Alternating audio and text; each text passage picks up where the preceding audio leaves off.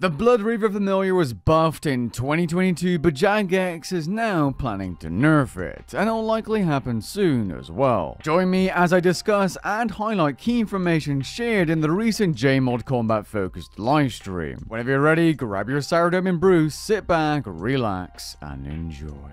The first topic mentioned in the livestream all the way at the beginning is a nerf or upcoming nerf to one of the most commonly used familiars in the game, the Blood Reaver. Now the Blood Reaver is an absolute powerhouse. It can deal so much damage, especially if your target is poisonable and you're using all kinds of healing things such as the Vampirism or on Soul Split. Additionally, the Blood Reaver is also able to heal you in combat automatically by auto-firing its scroll or special attack, which is a little bit costly, but this thing is an absolute powerhouse. Unfortunately, it seems like Jagex is going to be nerfing the Blood Reaver somewhere in the near future.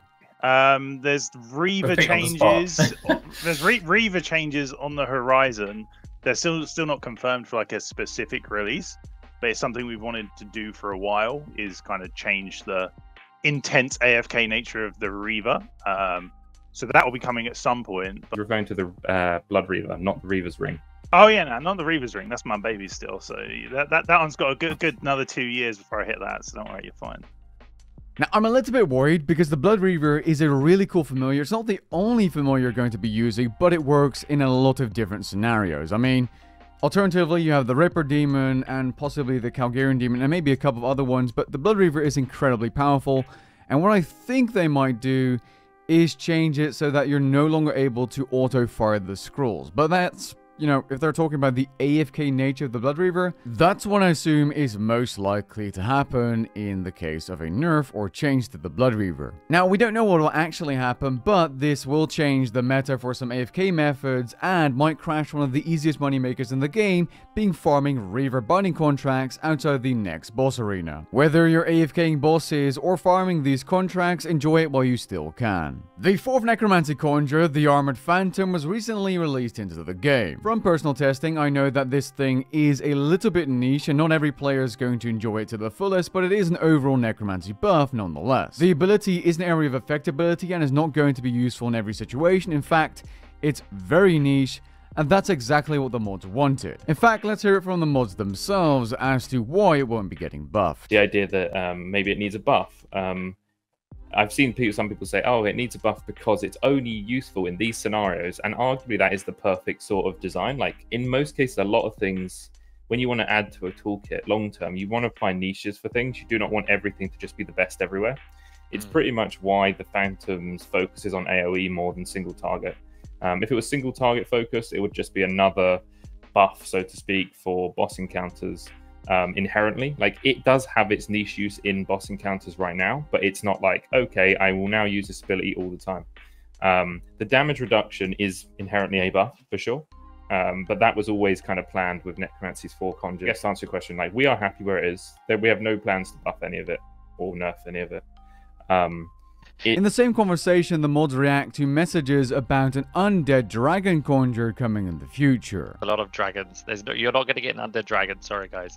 Well, wow, hold on. Oh, no, but now that we've done the 4 basic conjures, sorry, the 4 basic spirits. I always call them conjures, that's what everyone calls them, but yeah, anyway, is that we want to start exploring, like, more impactful ones, right? Yeah, impactful spirits that have even more niche uses, but like give you choice. So, you know, maybe you have an undead dragon and it consumes 2 or 3 slots. So now you walk around with an undead skeletal dragon and a skeleton warrior. The undead skeletal dragon could be really strong. And also, some people have noticed, if you look at things like Lord of Bones incantation, it specifically says skeletal or skeletons. It doesn't say skeleton warrior. The idea there is any skeleton spirits we add in the future will also affect things like Lord of Bones.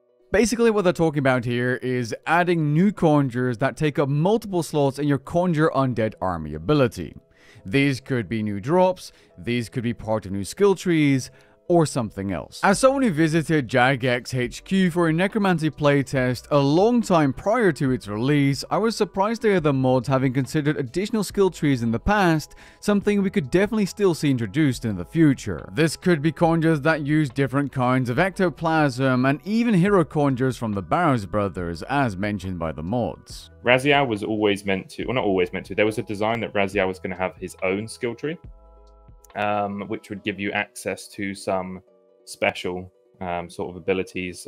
Think corrupted underworld energy, so green. People have also mentioned Barrows brothers. They were always as well in our design documents as hero conjures, to be able to like call upon like Torag or Guthans and stuff.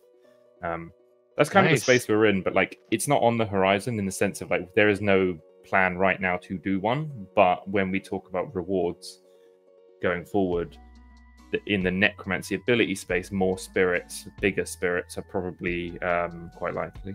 As for other skills, there were plenty of talks in the livestream about how other combat styles may feel more difficult to new players compared to necromancy due to there being a larger skill gap, more cluttered abilities, and the other styles being more reliant on either gear or lockable abilities such as greater ricochet. These kinds of incredibly powerful abilities are unsustainable to keep adding to the game because of power creep reasons, according to the mods. My 2 cents is that they can exist.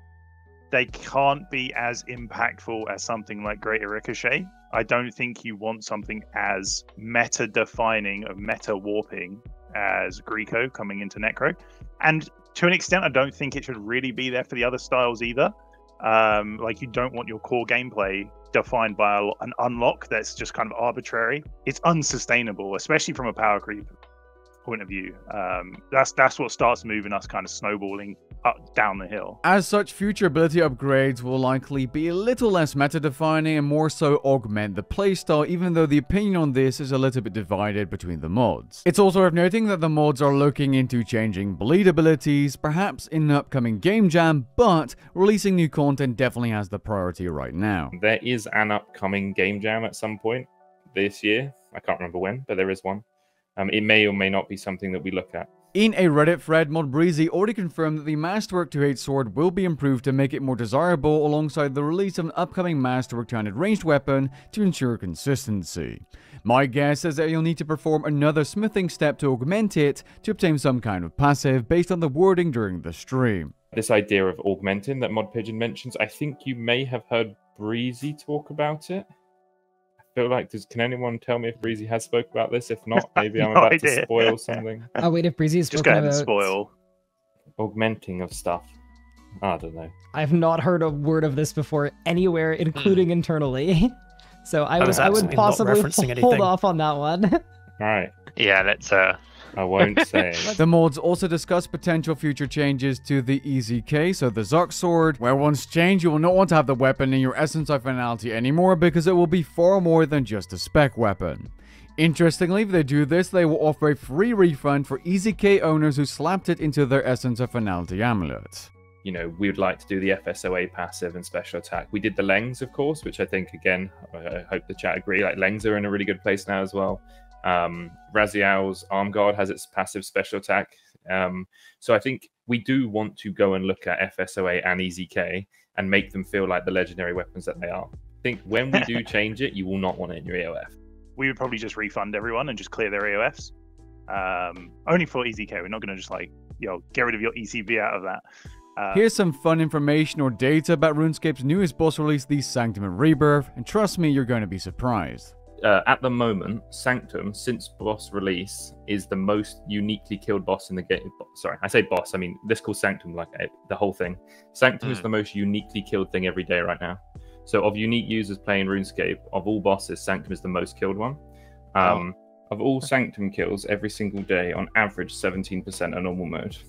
And finally, what I also found interesting is that the mods are open to feedback related to making really old content less grindy. For example, the Giant Mole Pet, or Jad actually dropping from Jad, Tuzzy having a threshold, Vitalis perhaps becoming more common, and so on. I'm not saying we're changing it, by the way, we're not. But like, we should be asking those questions because the more bosses we add, the longer this stuff gets. Like, it is an ever-growing list, and ultimately, some of these bosses were out over 10 years ago. Do we really want you spending months there, or however long it is? These are things like that we need to consider, and they will affect those who've obviously obtained them. But you know, it's I always use this analogy. The phone I bought 20 years ago isn't useful anymore, but I paid a fortune for it. It's just the kind of the, you know, times change. And I agree, at some point there's enough grind in the game already. With that being said, I hope you guys enjoyed this one, and feel free to share your thoughts down in the comments below. Catch you guys in the next one. Peace.